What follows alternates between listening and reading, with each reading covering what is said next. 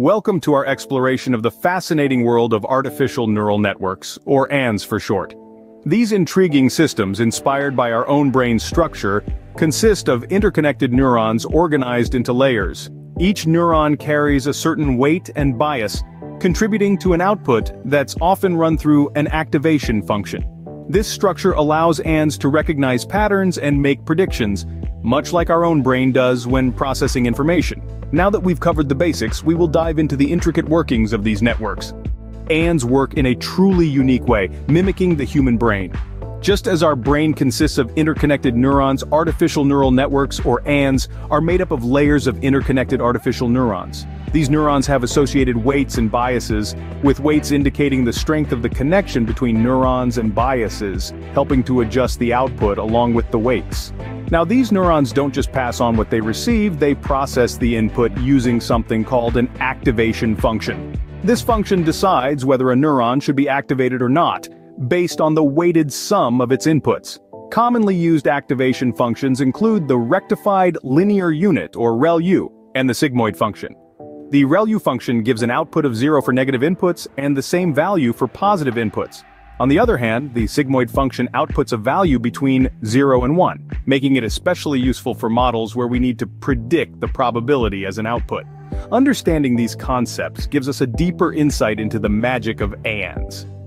But there's more to it. As with any technology, ANNs also come with their own set of challenges. One of the key concepts in training ANNs is backpropagation. This is a widely used algorithm that adjusts weights and biases in the network to minimize error.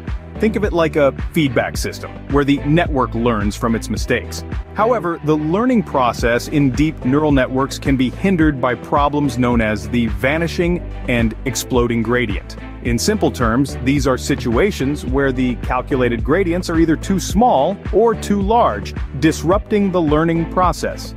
The vanishing gradient problem makes the network forget earlier layers, while the exploding gradient problem makes the weight values exponentially large, causing instability. But don't worry, the AI community has devised some techniques to mitigate these issues.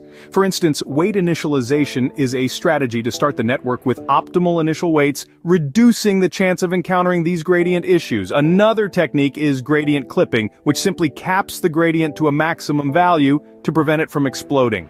Despite these challenges, ANNs prove to be extremely powerful tools in the field of AI and machine learning.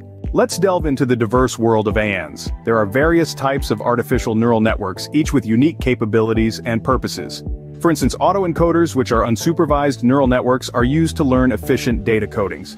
They are particularly handy when dealing with the dimensionality reduction, simplifying complex data while preserving its essence.